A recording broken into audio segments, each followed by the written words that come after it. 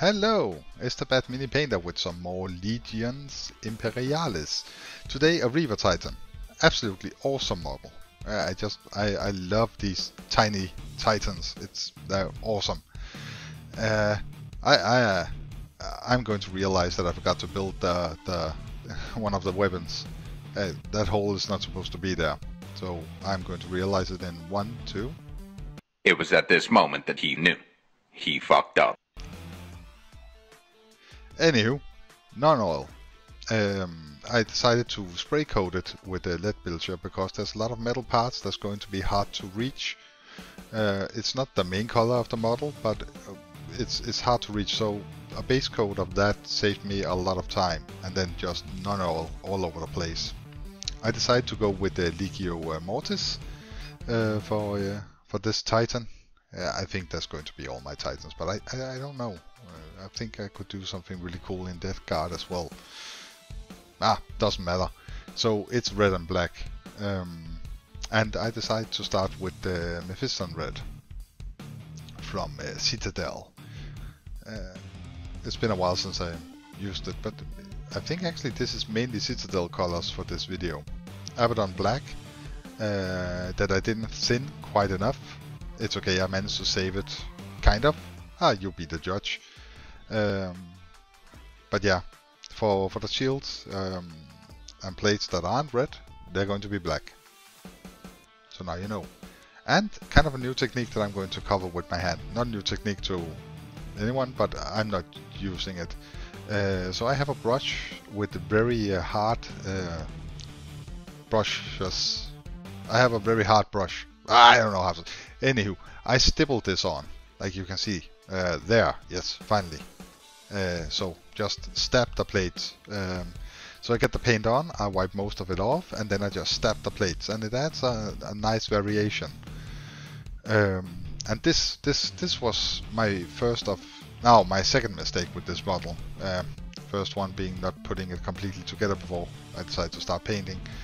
But Auric Armor Gold, I wanted something quite vibrant, and it turned out that this is just horrible coverage, and I was in too deep before I realized that that was the case. So yeah. Anywho, 16 coats later and I had something that looked okay. So Black Templar. Yes, because we need that. For the joints on the legs, because I felt like looking at the box art, it was kind of a different black, a little more metallic, less painted off, but more like the metal was black. Yeah, bright bronze for all the parts that I want to stand out on the skeleton of this model.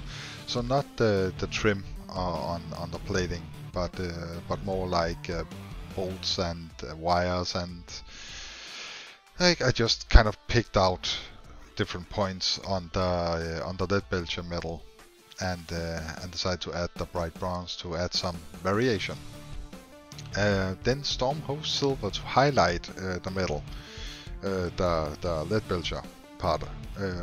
Generally just to make the saw blade look sharp, but also to do a little bit of highlighting on some of the skeleton or what you want to call it.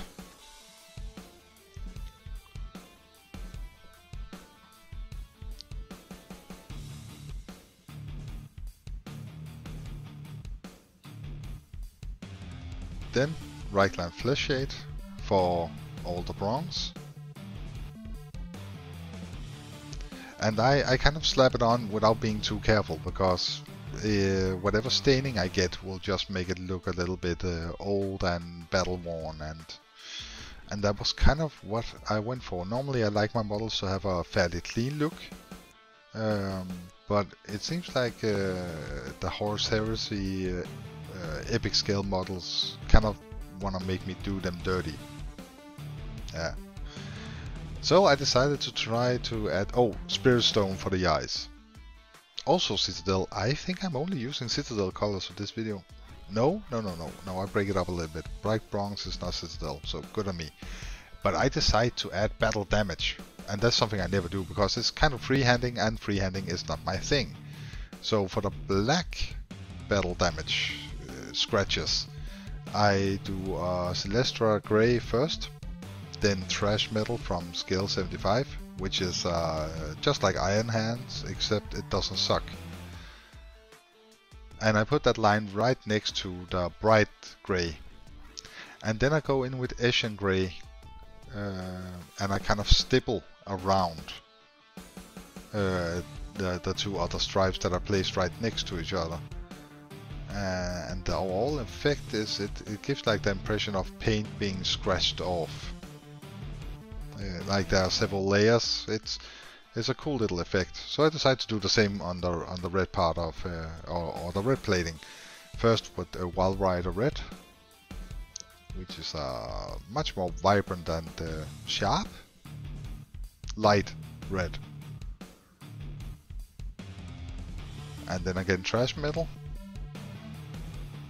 Not totally covering the line, not aiming for the middle, but a little below.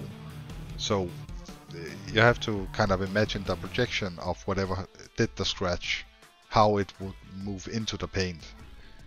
And you can't see anything from my hand. That's the service I do. And finally, Evil Sun's Red.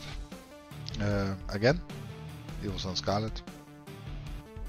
Anywho, and again the same like basic concept as with the Asian Grey. I kind of stipple it around where the scratches should be. And that's the finished result of those lovely scratches.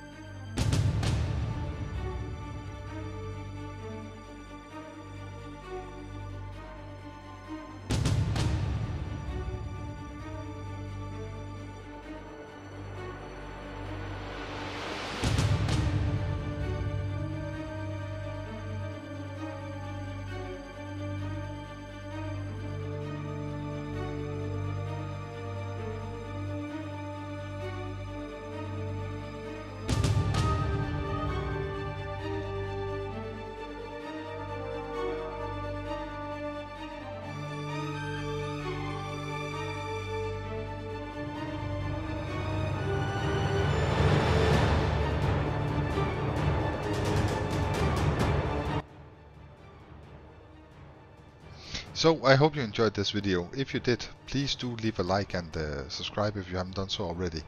And hopefully you will come back and watch more of my videos. Check out my other stuff. It's pretty bad, but you know, I made it. So yeah, thank you so much for your time. I know it's valuable, and I hope you have a continued awesome weekend. Yes, that's it. Thank you for your time. Bye.